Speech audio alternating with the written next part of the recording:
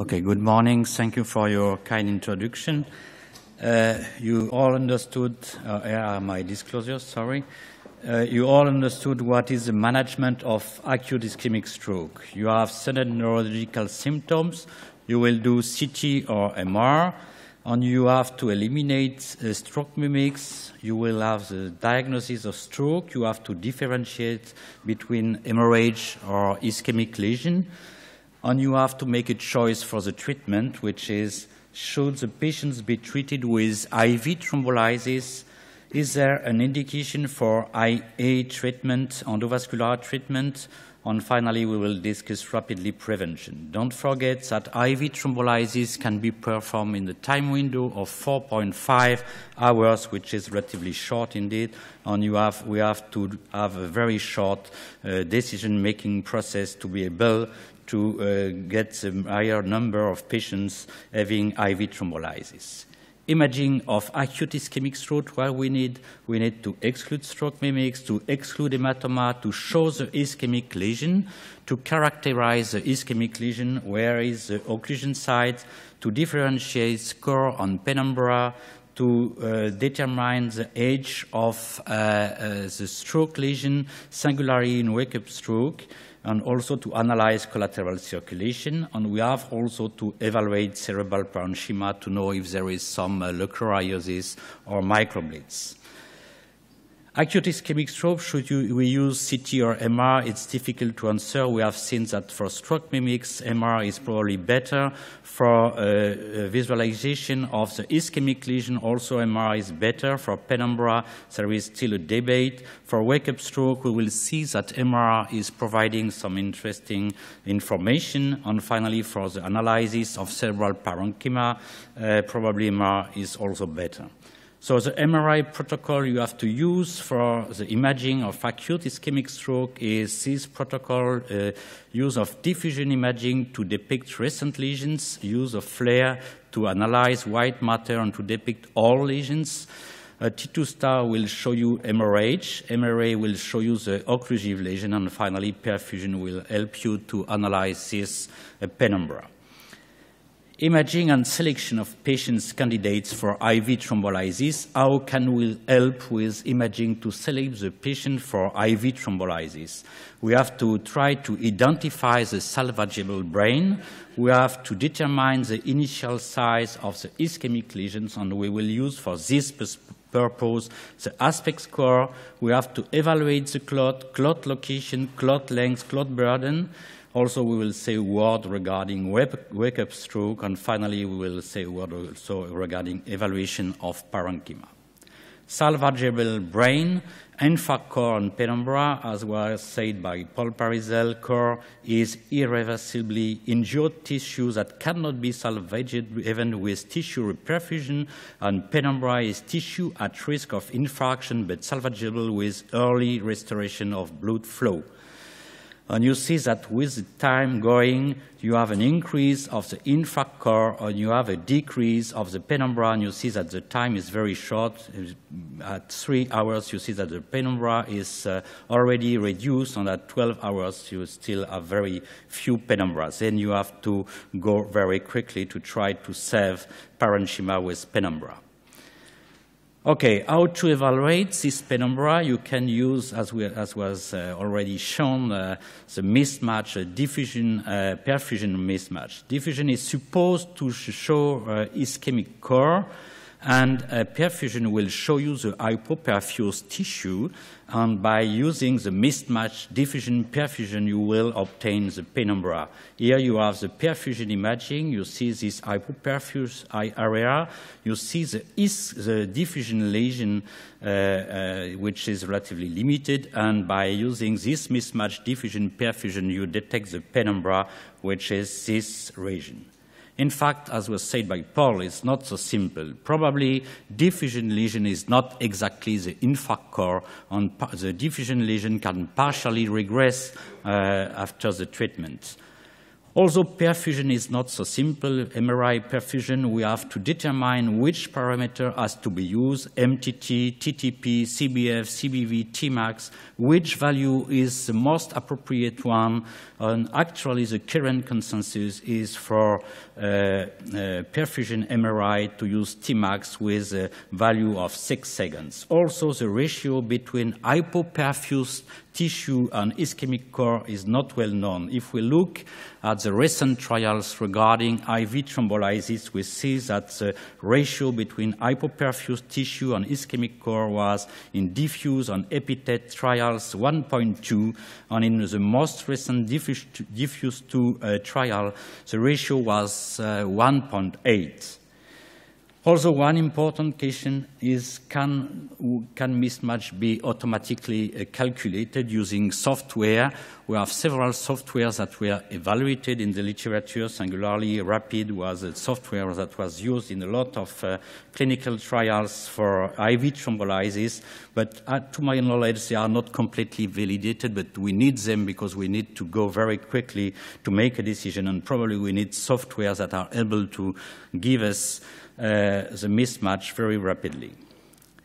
All recent IV thrombolysis, and I have listed some of them here, were using or analyzing the value of mismatch in the conduct, the use of IV thrombolysis, and probably is a very important tool in the management of acute ischemic stroke.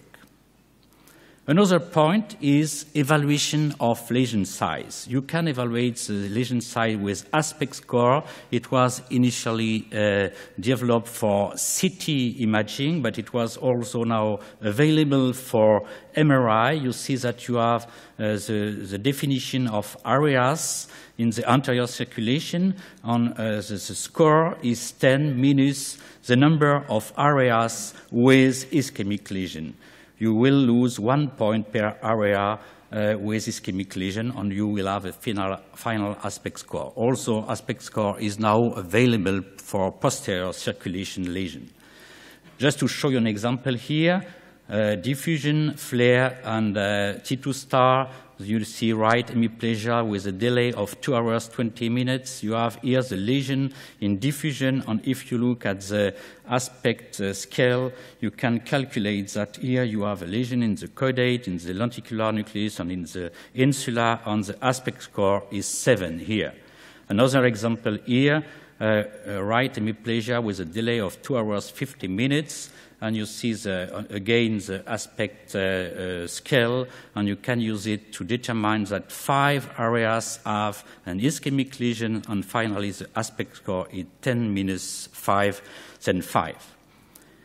Aspect score is related to outcome, and it's very important. I have this information from the Samurai registry conducted indeed in Japan, and you see that if aspect score is greater or equal to 7, it is related to good clinical outcome with a relatively low odds ratio, but still 1.8. But most important, aspect score is related to death. Aspect less or equal to 4 is related to death with a very high odds ratio, 3.6. And also aspect score less or equal to 5 is related to symptomatic intracranial hemorrhage with a high odds ratio. So aspect score is important to predict the clinical outcome. So we have probably to calculate aspect score when we are doing CT or MR for acute ischemic stroke. Clot location is also important. We can use 2 MRA techniques, 3D TOF, which will show you the occlusion of the M1 segment here, or also contrast-enhanced MRA. Contrast-enhanced MRA has a big value because it will also permit you to analyze the cervical vessels and also to analyze the distal circulation, distal to the clot. So for this reason, probably contrast MRA is more interesting compared to 3D TOF. Just to show you here some examples, 3D TOF showing a MCA occlusion compared to DSA angiography. Here again, 3D TOF showing occlusion of carotid artery on M1 segment, and it's clearly correlated with DSA. Now here, example of contrast-enhanced MRA, you see that we clearly see here the occlusion of M1 segment, and we are able to analyze the carotid bifurcation. Here you see this occlusion of the basilar artery, the tip of the basilar artery with some abnormality here of the right vertebral artery, and here you see clearly this occlusion of the cervical and the tracranial internal carotid artery. And what is important is that it was shown in a relatively old paper is that recanalization after IV thrombolysis is clearly correlated to the occlusion site. You see that if you have an occlusion of ICA, the rate of recanalization is just 8%. If it's a main trunk of middle cerebral artery, the rate of recanalization is 24%. If the occlusion is at the level of MCA bifurcation, the rate of reopening is 35%, and if it's a MCA branch, the rate of recanalization is 40%. So the occlusion site is also important to have an idea of the efficacy of IV thrombolysis. Clot length is also an important information. You can measure it on MRA, singularly contrast-enhanced MRA. You see it's a contrast-enhanced MRA showing this occlusion of the middle cerebral artery. As you can perfectly analyze the distal territory of MCA distal to the clot, you can measure the clot on the contrast-enhanced MRA. You can also use T2 star, and it was shown by Olivier Nagara in a recent paper. You can use on T2 star this susceptibility vessel sign. Susceptibility vessel sign means that you can see the clot in the vessel as a very hyposignal area in the vessel with a small, with a relative enlargement of the vessel. And you can measure, by measuring this susceptibility vessel sign, you can know the length of the clot. And clot length is also important to know if IV thrombolysis will be efficacious or not. And you see that in this paper of Friedel et al. In Stroke in 2011, with a clot greater than 8 millimeter, IV RTPA is no more efficacious. Derived from this idea of clot length, we have the clot burden score, which was initially developed with CT angiography and can be used also with T2 star. I cannot go in details with that, but you see that if your clot burden score is greater than 6, it is significantly associated with a high rate of 24-hour recanalization and 3 months favorable outcome. So again, it's important to have this clot burden score. Wake-up stroke, it's very difficult, and you know that a lot of stroke are diagnosed when the patient wakes up, and we have, in this situation, you don't know the delay from symptom onset to treatment. So you can use what we call, probably not appropriately, diffusion flare mismatch. It means diffusion is positive and flare is negative. You see that in 88 of patients with flare negative, stroke is less than 4.5 hours. So it means that if you have this diffusion flare mismatch, you can probably do IV thrombolysis, but 44% of patients with stroke less than 4.5 hours have no mismatch. It means that flare can be positive before 4.5 hours indeed. Evaluation of brain parenchyma, you see that you can depict leukoariosis, and leukoariosis is associated with increase of hemorrhage, but leukoariosis is not a contraindication to IV thrombolysis, and also microbleeds can be analyzed with MRI. And you see these microbleeds here, and you see that the rate of symptomatic intracranial hemorrhage is increased when you have microbleeds, 7.4% compared to 4.4% when you have no microbleeds, but microbleeds is not a contraindication to stroke, to IV thrombolysis. IV thrombolysis was introduced after any NDS RTPA trial showing a favorable outcome after RTPA in the time window 3 hours compared to placebo, 39% of favorable outcome compared to 26% in the placebo group. These results were further confirmed by several RCTs and pooled RCTs showing good clinical outcome in 49% and also in the sixth most registry with 54% of good clinical outcome. But IV thrombolysis at a lot of limits. Time window is 4.5 hours. There are a lot of contraindication to treatment, recent surgery, anticoagulation. Also, there is a low recanalization rate in major trunk occlusions, as we have seen before. Also, recanalization rate, you see that recanalization rate with IV is 43%. Recanalization with IA treatment is 63%, whatever the kind of IA treatment. And with mechanical endovascular treatment, the rate of recanalization is still higher, 83%. So, endovascular treatment of acute ischemic stroke was developed in several steps. Chemical thrombolysis at the beginning, which was injection of a thrombolytic agent in the occluded vessel.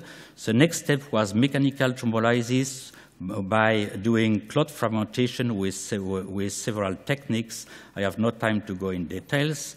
Finally, we are the first generation of device to do clot retrieval with singularly Mercy and Penumbra device, followed by the second generation device, which were stent retrievers, which are able to do an arterial bypass on clot retrieval. And I show you here an example of stent retrievers, which are the devices that are actually used for the endovascular of stroke.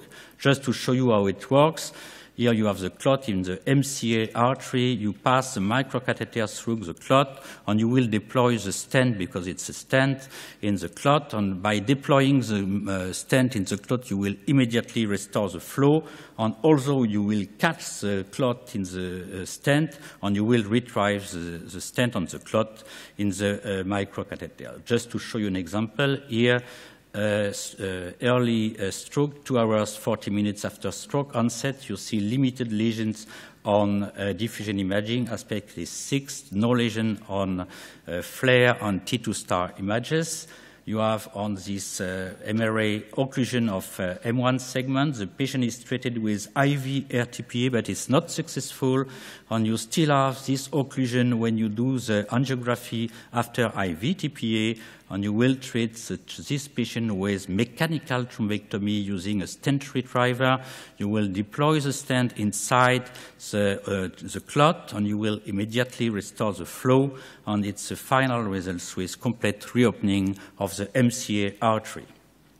Here, and it's CT 24 hours after the treatment, no hemorrhagic transformation, limited ischemic lesion, and it's MRI at 3 months showing very limited ischemic lesion and good clinical outcome. Another example here, limited lesion in the pons with occlusion of the basilar artery. And again, you see that here you have this occlusion of the basilar artery, and angiography treatment will be performed using the stent driver, and you will obtain a complete reopening of this artery. And the final results is limited lesion and in the pons with improvement of the clinical status. MRI show you the cause of this ischemic lesion, which is a dissection of the vertebral artery. And MRI at 3 months show you very limited pons lesion and good clinical outcome again. There was a trial comparing second-generation device to first-generation device, showing the superiority of stent retrievers. And you see here that good clinical outcome was more frequent with second-generation device, 58% of cases compared to 33% of cases with Mercy. And also the rate of recanalization with second-generation device was higher. But endovascular treatment was evaluated in 3 RCTs published in 2013, IMS3, synthesis expansion, and MR rescue. And these 3 RCTs comparing endovascular treatment and IV treatment were negative, but had a lot of limitations. Here I will just discuss IMS3 results.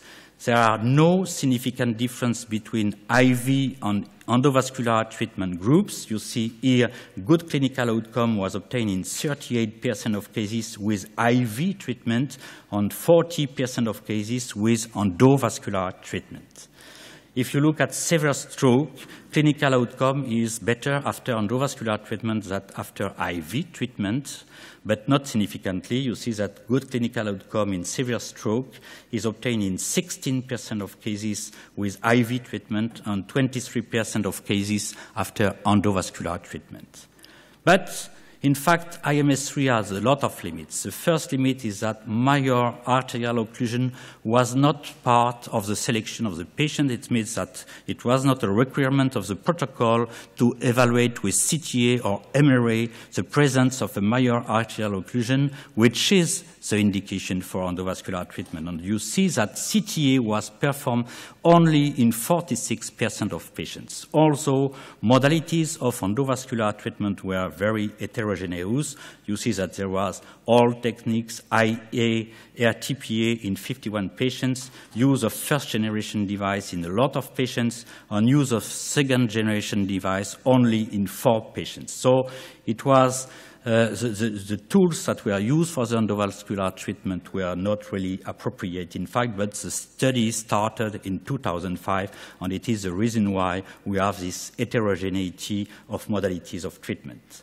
Also, the delay between symptom onset on IV was different in the higher in after endovascular for endovascular treatment. You know that you see that the delay is 2008 minutes for endovascular treatment and 120 minutes for IV, and we know that delay is very, very important for the clinical outcome. So it's there are other reasons why IMS3 were negative, but there are the 3 major reasons.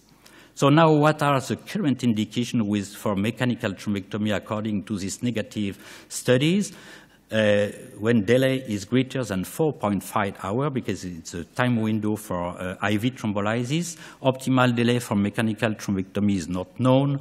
Maybe 6 hours for anterior circulation, maybe more for posterior circulation. Also, mechanical thrombectomy is indicated in case of contraindication to IV RTPA, in case of failure of IV RTPA, when you have a large trunk occlusion, ICA, M1, basilar artery, and maybe when the clot is greater than 8 millimeters. Prevention of stroke rapidly, because it's not so good. Place of endovascular treatment, we have 2 techniques that can be used. Carotid stenting, here I show you an example. It's a tight stenosis of the origin of the ICA.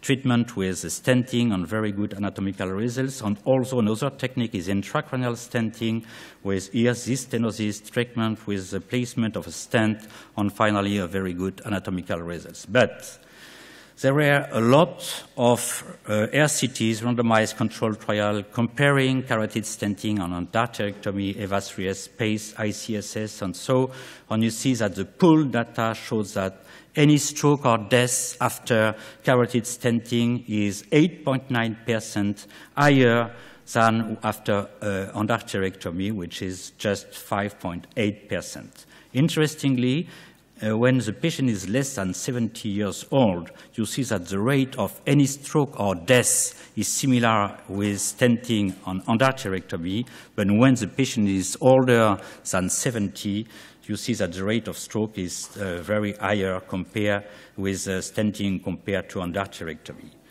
So after this randomized control trial... There's 1 minute left. Yeah. Symptomatic carotid artery stenosis indicates there are a lot of recommendations published in 2011.